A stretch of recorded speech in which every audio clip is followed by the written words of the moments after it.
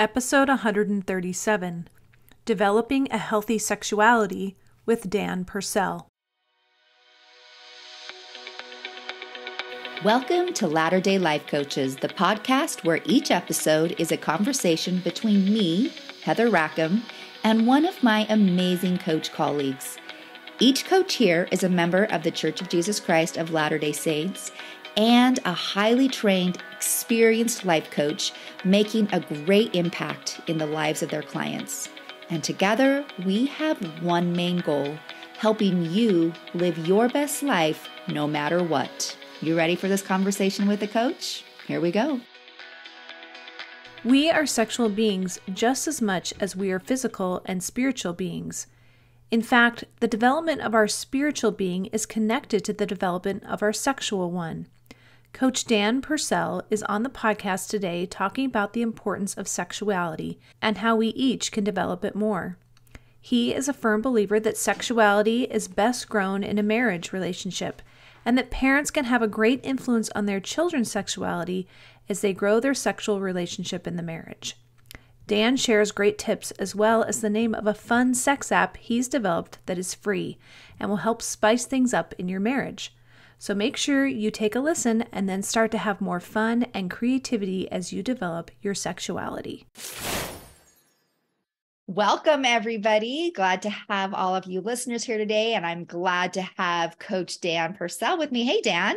Hey, happy to be here. This is awesome. I am so happy to be with you today.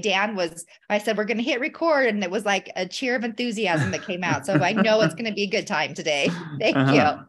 I love it. The enthusiasm is always contagious, and it makes for a great conversation. But Dan, before we get started, can you tell people a little bit about you? Yes, I'm Dan. My wife and I have been married for over 19 years. We have 6 children. We live in beautiful St. George, Utah. I like outdoors and outdoorsy type stuff, running, cycling, mountain biking, hiking. You're in the right place. Yeah. I like to run. That's kind of my zen, how I kind of go out and meditate and whatever. And my oldest just graduated from high school. So I'm kind of entering a new phase where our first child is about to leave the nest. So it's kind of a exciting and scary phase of life for me. I'm glad you used the words exciting and scary. I think having my oldest leave, so my third child is going to leave this year, but that first one was kind of like, it kind of rocked my boat a little bit, kind of like nothing's going to ever be the same again. Boy, this is going to sound depressing, but that's kind of how it was. It was a rough one for me. Yes. Yeah. How old's your youngest? She's 6. 6. Okay. So you have, and it alternates boy, girl, boy, girl, boy, girl. Lucky you. Nailed it. Yes. Nice work. That's awesome.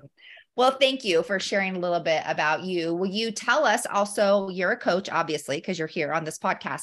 Tell us who you work with, what your audience is. I work with individuals and couples that want to have an amazing sex life, that want to improve intimacy and their sexual relationship in their marriage. I love it. Okay. So right from the get-go, I want to know the difference. How would you say the difference is between sex and sexuality? You say like, I'm developing my sexuality. Sexuality is something like, it's a part of you. We are sexual beings, even in our womb, just as we're developing, just as we're a spiritual person, intellectual, emotional, we're also sexual also. So when you say developing your sexuality, or what is sexuality? It's that aspect of us that defines kind of our experience with sexuality and that dimension of who we are. That's a great way to look at it. Just like we would develop emotionally and physically, our sexuality is one of those things that also does develop. Yes. And important to look at it that way. Yeah. And the more I do this work, there's so many parallels between spiritual development and sexual development. People really have a hard time mixing those two ideas together, but they're so related. Isn't that interesting? It's so fascinating to me that we do have such a hard time mixing those two things together. However, like you said, the more we look at it, the more you come to understand it more. It's really hard to separate those two things, in all honesty. Yes. They go hand in hand in so They many do. ways. Mm-hmm. Okay, so a lot of people only think that sexuality can be developed in marriage, especially within our faith, as we Mm-hmm. teach that we abstain from having sexual relations until we're married. Right. How is it possible then to develop our sexuality outside of marriage in a way that still feels like it complies with church doctrine and commandments? Uh-huh. I think the first thing that we need to understand is, like, it's how does our sexuality, being sexual beings, aid in our development and growth?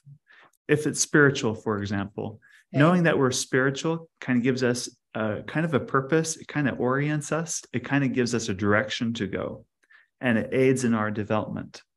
As and it gives us permission. I think I'm interjecting here a little bit, but it gives us permission to seek for things that help us develop our spirituality when we recognize that, when we just even know that it's part of us. Right. Yeah. For example, for most people, their spiritual journey often looks like, in their early stages, it's very much, they view the world like black and white, punishment and reward, right? God is angry when I do this. He's very pleased when I do that kind of a view.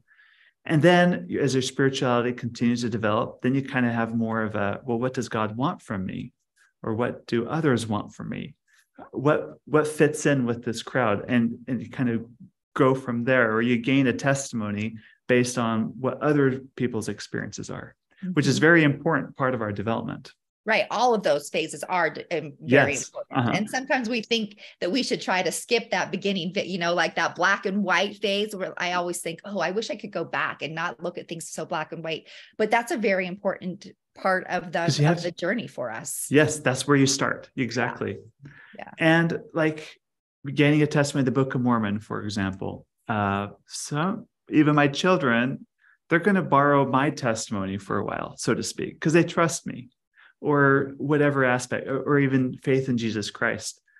They haven't. And that's when you kind of reach that third stage in your growth and development, when you're like, okay, I can have an independent testimony. I can stand on my own about these things. But it kind of pushes you to grow and develop. And then life happens. You have challenges. You have things that test your faith, question your faith. Things that you thought were right all of a sudden aren't. Or it's not so clear-cut black and white as you thought so in an earlier stage. So all these like things in life just kind of push you to grow more spiritually. If we can look at our sexuality in the same way, like we go through those same stages too. But our sexuality can be really there to kind of develop us and help us grow as a person. For example, my daughter, she's 16, she's boy crazy. And this boy that she likes, here's that and my daughter likes musicals. So he came to one of her performances of a musical she was in. She performed extra hard to impress this boy, right? Yes, of course. So that's part of our sexuality in that way, right? We want this part of like, oh, this boy's interested in me. I'm kind of interested in him. It pushes my development. I'm going to push to grow more. So that's one of the benefits, I think, of being sexual beings. We can use it to help us kind of grow up, just like being spiritual beings, and life kind of helps us grow up. Mm-hmm.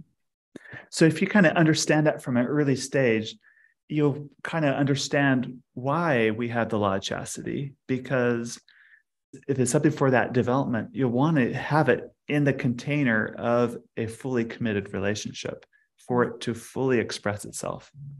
And so it's not that sex is bad until you're married and it's good. Sex has always been good, but to utilize its full expression, you'll want to have it in a committed relationship for it, because it's so deep, it's so raw, it's so core to who we are. There has to be an equal level of commitment and emotional maturity in order to handle the true growth and development that our full expression of sexuality can provide.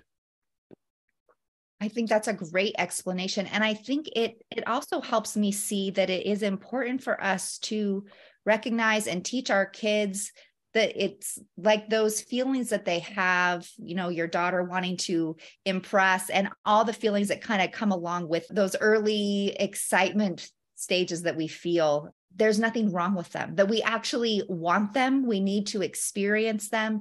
It's when we think there's something wrong, when we, Yes. tell our kids, oh, you shouldn't be feeling that, or we don't let them just even recognize what they are, that it becomes really a problem in their development if we don't let them see how healthy it is. Yes, I have a story on that. So I'd love to hear it. I grew up thinking having any sexual thought was sinful. Like having sexual thoughts equals sinful. That's just what I absorbed, right? So I'm engaged to be married. We're a few weeks from being married. And I go into my bishop to confess, like, I've been having sexual thoughts about my fiance. We're not acting on any of these things, but I can't help it. Like, I feel so dirty. And he looks at me. He was a great bishop, but he's the accountant. So he's no personality, stereotypical guy. He's like, oh, I fantasize sexually about my wife all the time. And I looked at him like my jaw drops, right? Like, you think sexually about your wife? It's like, yeah, all the time. Like, this is normal. This is great. This is what you're supposed to be doing. And I walked out of the office so confused, like, because one moment I thought it was dirty and sinful. Next is like, wait, this is normal. This is okay.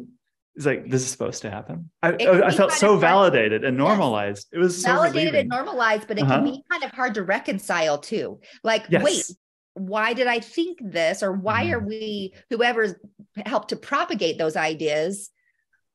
I don't know. It's just a hard thing to reconcile in our minds if we. Right. And kind of like that journey of faith from that like black and white thinking to more like borrowing a testimony of others. That was like my moment too, in a way. Like, I used to see it so black and white, but now I can kind of rely on this person I respect and his experience. Like, well, maybe there is some more good here. Yes. Maybe it's not so black and white.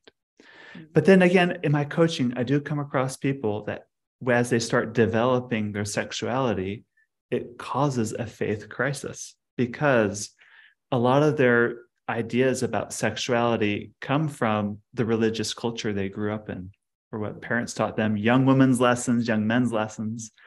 And now that their real lived experience kind of goes against kind of the messages they internalized, now they wonder, what else did my leaders teach me that wasn't right? And so they can kind of go down that rabbit hole pretty quickly. And it often leads to a faith crisis, have a difficulty. Like, let's walk through that a little bit, because I think that this is not something that's just unique to somebody understanding their sexuality, right? This happens in many areas where we learn something new and it butts up against something that we already knew, that we thought that we knew. And I guess this has very much to do with our spiritual progression. Yes. But what would you say to people who are really grappling and struggling with, like, I'm having a hard time reconciling this. Maybe I just need to, maybe what I thought I always believed is not true after all, and I should just leave. Like, what are your thoughts there? What would you say? Well, I can answer that with a story. Okay, if you want. Please do. And it was kind of a loaded question. You're right, exactly. Question, but I would love to hear a story. So at this point, I'm married 13 years in my marriage, and my wife and I we've had a good marriage. We go on date nights regularly when we can find a brave babysitter to watch 6 kids, and we get along well. We're just really good friends. But when it came to sex, because of the models we kind of were handed, we kind of had a very limited view of what sex kind of looked like and what it could be. And also, it's again kind of more black and white back then, like venturing out and learning more about sex. And even in the context of our marriage, just felt very taboo. No one talks about this. Mm-hmm. Like, it's like people just don't talk about things, or if it is talked about, often it's the pornography and how horrible pornography is and addicting and destructive it is for marriages. So in my mind, I equate anything that might lead to exploring sexuality more is pornography. and therefore is bad. So at this point, I'm having a meeting with I was talking with a friend, and my friend opened up to me about his sex life with his wife. And I guess you could say I had morbid curiosity because it's like that, ew, gross. No, wait. I want to see. It's like the car accident. Everyone like goes slow because they kind of want to see, but you don't want to see at the same time. That was totally me. And he was telling me about like oral sex, about like bedroom games, about sex position, like books you can buy. Like I didn't like really good people do this. Like this is blowing my mind. Like, how can this be? And the reason why he was telling me wasn't to boast, but he was telling me like once he and his wife really invested in their sexual relationship, their bond and connection became way stronger. Mm-hmm. And I could see he had something I didn't have. Like I wanted that. Yeah. And so, but again, it kind of turned my world upside down. Like, wait, it's okay. It felt like there's a minefield. You don't know where the landmines are, right? So you never dare venture out. And I'm talking to someone that's kind of been there and back. It's like, no, it's fine. You just take this path and, you look for things, you know what to avoid, but there's all this good to be had. And I was too timid to go in to take that journey because I didn't know if I had it in me. Yeah. I go home that night to my wife and say, you'll never guess what conversation I had with my friend. And probably for the first time in our marriage, we had one of the most vulnerable conversations about our sex life to that point. Mm-hmm. And what do you think about this? What do you think? And I was really interested, am I a good enough lover? That's what I really wanted to know. Is she satisfied in bed? But those are the real questions I wanted to get to, right? Yeah. We're up to 2 a.m. talking that night. And then 1 a.m. the next night. We're just up really late. Just these were deep questions we were grappling with. So, and it was wait, how can you be a spiritual person and a sexual person at the same time? So just from our upbringing, it seems so different. And the way through it for us was, well, okay, let's learn more about it. We found some books written by good Christian authors. I went to lunch with a sex therapist friend of mine that was in our neighborhood. We talked about it and we started trying new things and different things. And then just not throwing caution to the wind or anything, but let's try it and see what our lived experience is like. Because the end goal for us was stronger connection, better communication, everything. Let's look to the fruits, because Jesus teaches by the fruits you'll know them, right? So we started trying a few things, and then the fruits are really good.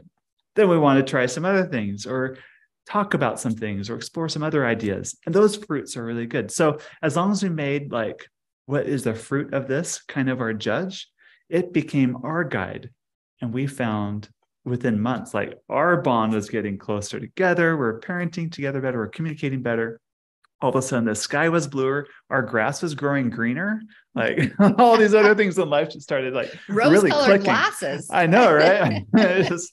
It started really getting good. And our relationship got way better, partially because of the growth we both had to go through in that process. And we're courageously going through it together. Yeah.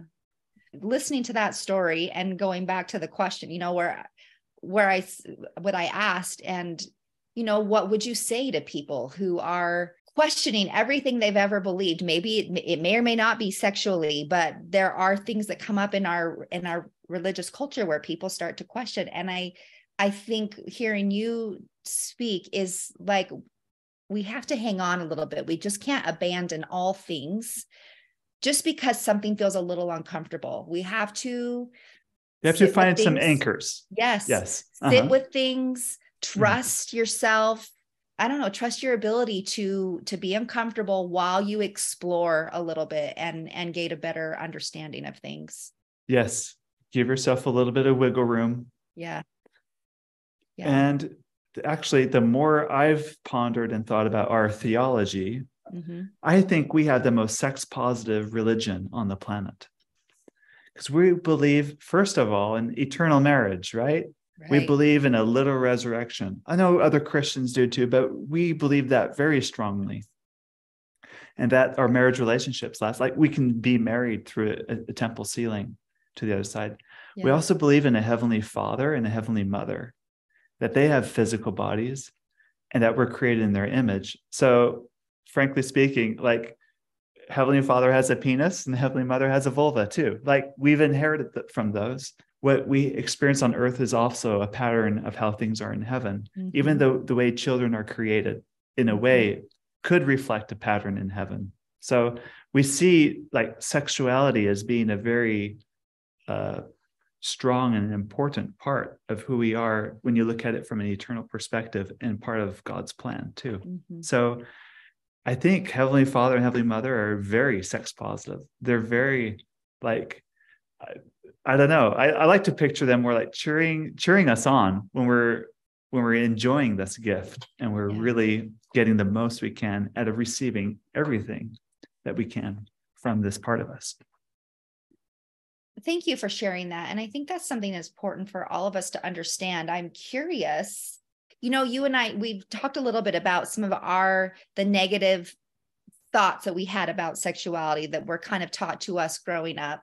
I think our culture has changed a lot. We've gotten better at how we talk about those things, but you have 6 kids. I just want to know, like, if you have any tips or pointers for us for people as parents, like raising children to embrace their sexuality. What do you and your wife do in your home to help them have a better experience? Oh yeah. If I were to give myself a report card, just to be really honest, I'd probably give myself a B plus, maybe a B.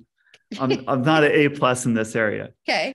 Part of it is because it was 13 years into our marriage when we started to kind of, so if we could rewind the clock, we'd probably a little bit better. But that being said, I think that's probably the case for most of us. I know, right? It's never too late, they say. And I'm holding on to that, right? Yeah. So that being said, there's a few things that we've done. First of all, is we're not shy to talk about it because I coach couples on sex all the time. And I come home, sometimes these are dinner table conversations, but the conversation about sex with my coaching is really rarely on like the mechanics of sex. It's more of like the dynamic in the relationships that's affecting their sexual relationship. So I think my children are picking up quickly that sex is a relational thing. Okay. Which I want them to have that model, that sex is in context of a relationship. Yeah. The other thing though, is we've done this with our older 2 kids is we've assigned them the family home evening lesson on occasion to teach about sex, about reproduction at least. And it gives us as parents an opportunity to see what they actually know and don't know. Oh, I'm sure they love that. Yeah, it was really uncomfortable for them. We helped them out through them all, but they did great. And I'm like, high-fiving them, and they feel a little better afterwards. Yeah. It's really awkward and shy to talk to your kids, but you got to do it. Yeah. There was a book I read called, and it was very good. It's written by an LDS couple. They've renamed Anonymous, but if you search for it, you can download the PDF of it for free. It's on Amazon and Audible too. Okay. Their pen name is Heavenly Parents. Oh, I like and that. They have a chapter on there where they've interviewed, I think they were connected to a YSA group or something, where they interviewed couples or YSA or young married adults ward or something, what your honeymoon experience was like. And they've collected all these honeymoon horror stories about like things gone wrong, like I thought this and it wasn't that way. And just story after story is heartbreaking. And then they end the chapter with a few positive stories. And I don't want my kids to have a honeymoon horror story. I don't want them to show up and then like expecting with reality and expectations being so different. So it's having the talk and just having conversations about it. And it's easy to talk about the reproductive biology side of sex, which is an important aspect. But what about the pleasure side? How do your daughters know how to have that sex is not for the man? It's for her just as much. Like, we don't want our daughters to be raised with the idea that sex is something you do to please the husband only. We want just as much for her as it is for anyone else. Also, to pick up on how people use their sexuality to get attention. Some people will use their sexuality to attract people, or in one case, like they will have sex with their boyfriend because they want their boyfriend to like him. Do you see how they've used their sexuality to kind of get something? Mm-hmm. We don't want so let's pick up on messages, pick up on themes they might see. Like, how are people using it in ways that are constructive or not constructive? Like, right. You never use your sexuality to get something from another person. It's kind of the message we want to teach them too. Yeah. We've also talked about birth control. Like, this is how it works. Like, here's the different kinds out there. Here's an example of this. Once I bought a 3D printed model of genitals, like for educational purposes in my coaching. Awesome. And I don't know about your kids, but when the package arrived, they all want to open it, right? I knew what this was. No, go ahead and open that one. It. Go ahead. And they did. I'm like, Dad, what's this? Why'd you get this? It's kind of funny to kind of have an impromptu lesson there too. So one year for Christmas, we bought books of Renaissance art that include a lot of nude paintings. Mm-hmm. And it's not pornographic. These are beautiful paintings showing and celebrating the human body. And we have these in our home because we want to normalize bodies. This is okay. This is beautiful. This is fine. And at first, the kids are so interested, like so curious, and they felt like our child was 5 at the time. He'd hide the book under his pillow. You felt, I guess you had to keep secretive, but after a short while, it wore off. It wears off because they kind of get accustomed to no, this is fine, this is normal. Yeah, nothing to see here anymore. Yeah, exactly. Yeah, but I think the most important thing you can do for your children is to have the best you can to build a great sexual relationship with your spouse first, because they'll feel it, they'll know it. Yeah. If you and your spouse have a great relationship and you yourself learn how to really like sex and look forward to it, it's going to show up in your attitude in all other ways. And that's what they pick up on the most. Mm-hmm. For sure. And I think also you said, some of those things are awkward and uncomfortable. And I have had to learn that it's okay for me to say, I know this might feel awkward but we're going to talk about it in hopes that eventually these things don't feel awkward and uncomfortable, because they don't need to, but that's just how it is. So I think we can be honest with our kids too, that it can feel a little uncomfortable. This isn't something that I'm used to talking about every day or whatever, but just helping them understand that we're all working on this together. Right. Yeah, love it. Okay. So we have a lot of fear around sexuality and sex, and it affects so many marriages. And we've kind of like this question may have been answered and seeded through this conversation, but how can couples have more fun when it comes to their sexuality? And their sex life? That's where I come in. This is your, this is my specialty, making it fun. Right. Let's hear it. So there's an enormous amount of creativity that can be had in this. God doesn't command in all things. And I think that commandment of not commanding in all things applies most in the bedroom. There's so much flexibility and leeway and a lot of canvas to kind of paint on here. Mm-hmm. And there's a bunch of ideas. So I am an app developer by training. I've been in software for a while. So just over 13 years into our marriage, when my wife and I started discovering these things for ourselves, we wanted to share what we were learning with others. So a great medium for me was to make an app. So I have an app called Intimately Us. It's free on the app stores. Just search Intimately Us. And it's an app full of tons of creative ideas and bedroom games, questions, conversation starters, all those kinds of things. For example, one of the games is called Battle Strip. It's like Battleship, but it's items of clothing. So you and your spouse both install the app and you sync your accounts, and then you input what, like, I have a shirt on, I have pants on, I have socks on, whatever. Mm-hmm. And she does the same thing. And then you play, and it's like Battleship. You try to guess where things are, and then the clothing gets removed when you sync it. So love it. That's like an example. But there's tons of other games that we have in there. So that's one option. There's apps you can do. Another product that we developed is called Sheets and Ladders. It's Shoots and Ladders, like that game, but it's printed on a fitted sheet. It goes on your king or queen bed. And it's got blank spaces everywhere, and it comes with washable markers. and a list of ideas of things you can add in. So you basically create your own board game and you roll a dice and see where it lands, and you can play that and then advance. And anyway, so that's kind of another fun game that we've created. So creative. Oh my gosh. I love it. So you can buy that on Amazon, and it's also at sheetsandladders.com.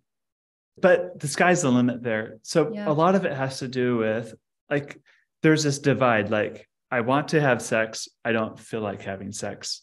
Mm-hmm. There's sometimes that gap feels so wide. Like, I want to connect because I want the benefits of that. But it's like, if enjoying sex to the full extent with pleasure and orgasm and everything is on stairs, it's on the 10th stair, on the top stair, and you're feeling at stair 1 or 2, it feels like a big chasm to cross, right? And sometimes you and your spouse are on a different step. Yeah. One might be way on step 8 or 9, and the other's on step 1 or 2, and you're trying to drag the other spouse up the stairs. It doesn't quite work that way. So things you can do together that connect at the level of this lower spouse, and kind of with a commitment to try to climb up the stairs together, one step at a time, is often a more effective approach. We tend to take sex to black and white, to on and off, rather than looking at more of this beautiful maybe space in between. Mm-hmm. Like, you don't go to Disneyland and not ride the Matterhorn and say, I went all that way to Disneyland and I did not ride the Matterhorn. I did not go to Disneyland.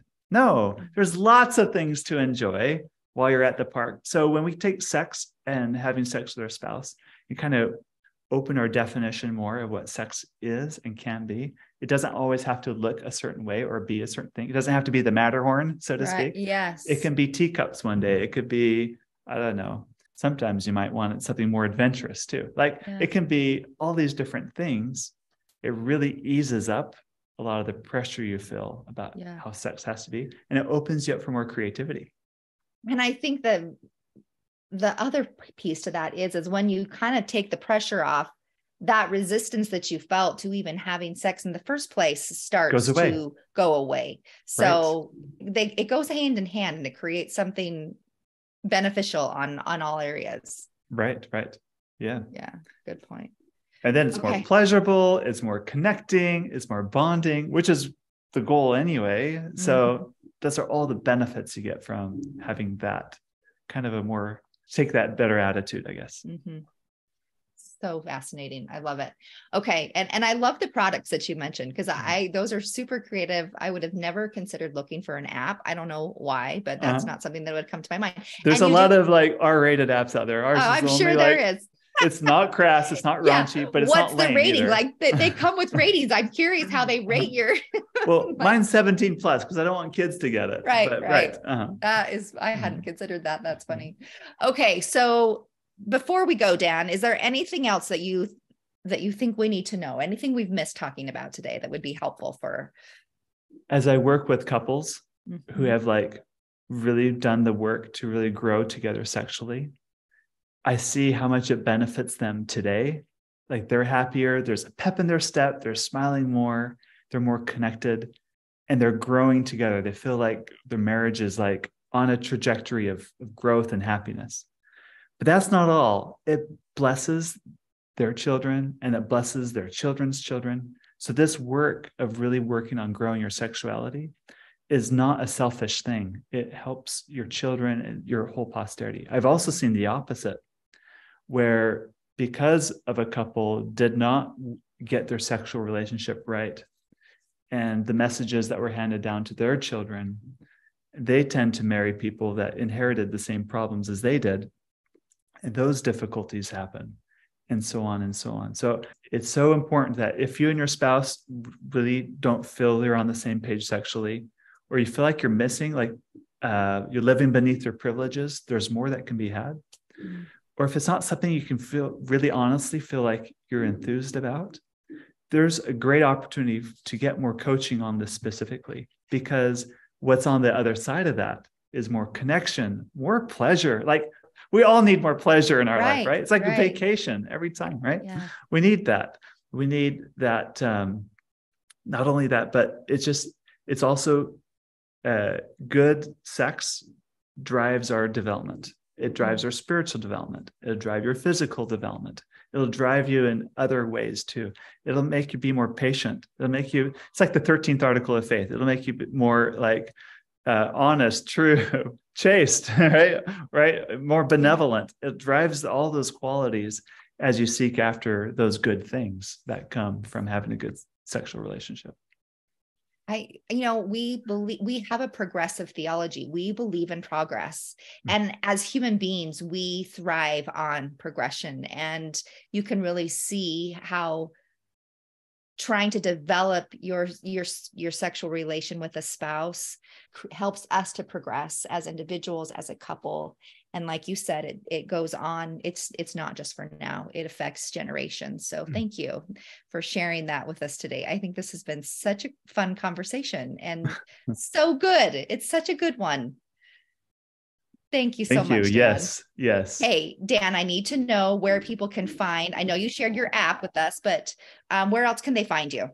My website is getyourmarriageon.com, and I'm on Instagram at getyourmarriageon. Perfect. We'll link to those things in the show notes. This is great. I think everybody should probably send this to their spouse and get listening to this episode. So yes, absolutely. All right. Have a good one, everybody. Oh, and I should also mention, I have a podcast myself called Get Your Marriage On. And we do all sorts of topics. Some of our episodes are very spicy, very nitty-gritty, very detailed. And others are more, I guess you call them sextimonies.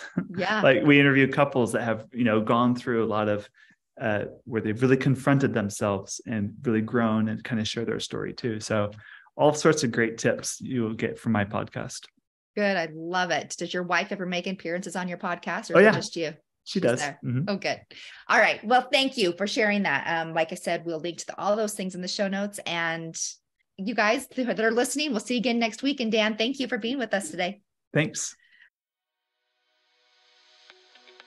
Hey, we just wanted to thank you for spending part of your day here with us at Latter-day Life Coaches and being part of this conversation. Share this with your friends so that you can have a conversation with them on this topic as well. And as always, subscribe so you don't miss a single episode. Have a good one, my friends.